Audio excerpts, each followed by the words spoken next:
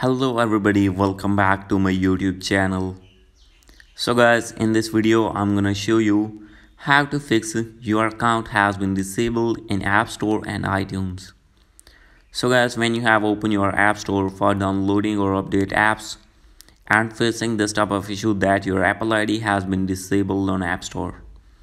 So guys, you can easily fix this problem and you can easily activate your Apple ID again. So let's get started without wasting any time. First of all, you have to go back on your home screen, and guys, now you have to open your settings on your iOS device. So guys, after opening your settings, you have to click on your Apple ID, and now you have to click on password and security, and after this you have to wait for some seconds, and guys, now you have to click on change password. And here you need to enter your iPhone passcode that you're using for unlock. And now here you need to change your password of your Apple ID. Enter here new password and verify your new password here. And after doing this, you have to go back on your home screen. And guys, after this you have to open your settings again. And here you can see the option of payment and shipping. And guys, if you have added any payment method, you have to delete that old payment method and add a new payment method here. And guys, after doing this, you have to go back and you need to open your App Store here.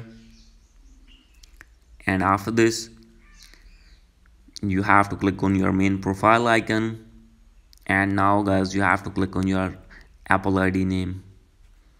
And after this, you have to wait for more seconds. As you can see, your page is unloading now.